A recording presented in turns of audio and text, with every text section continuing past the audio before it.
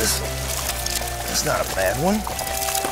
War Eagle Buzz Toad is what I'm throwing. We've got a Yum Tip Toad on there. Let's get this fish in here.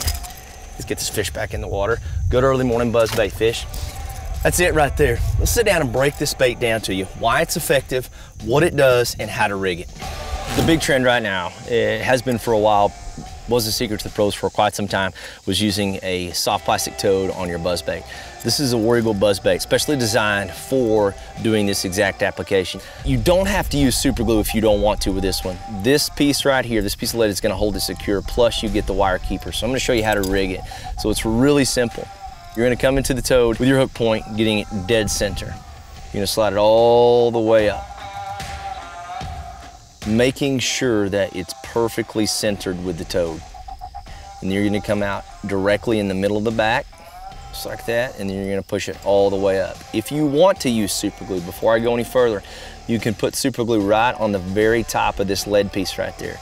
And as the frog comes up and over it, it doesn't push the super glue away from that lead keeper, it holds it right there, and you've got a perfectly rigged buzz toad right there ready to throw. The reason I do this is a couple reasons. This is skippable. It also gives the fish a different look and allows the bait to ride up a little bit better. So that's it right there, the Yum Tip Toad on a buzzbait.